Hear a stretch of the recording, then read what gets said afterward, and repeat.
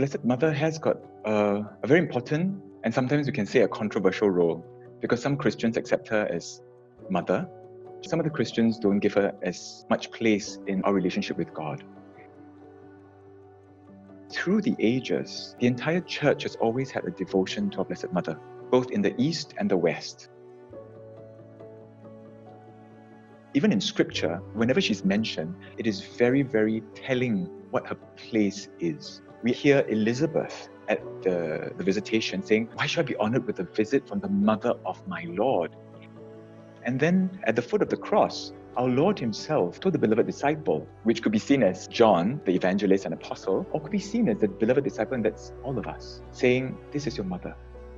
And then, "Woman, there is your son." And then from that point on, the disciple made a place for her in his home. And home, of course, we can either say it's a physical home or really a place in our hearts. And so therefore, our Lord, while suffering on the cross, whatever he said was very important. And imagine that he said those words, giving his mother to be our mother. So at the Second Vatican Council, Lumen Gentium, in 1964, Pope Paul VI actually declared her Mary, Mother of the Church. And thus Pope Francis, in 2018, he said, we will honor her as Mother of the Church with the Divine Office and with the Mass on the Monday after Pentecost. Why Monday after Pentecost was chosen is because we're told in Acts chapter 1:14, the apostles were gathered, and who was there?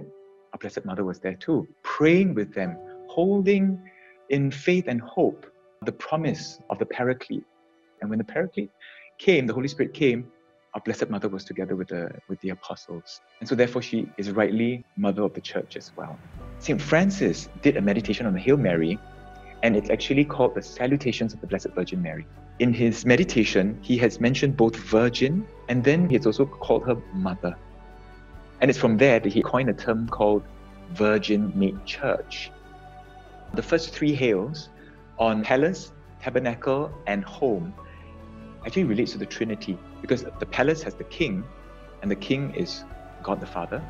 Mary's womb was like the tabernacle for our Lord Jesus, so it's referring to the Son.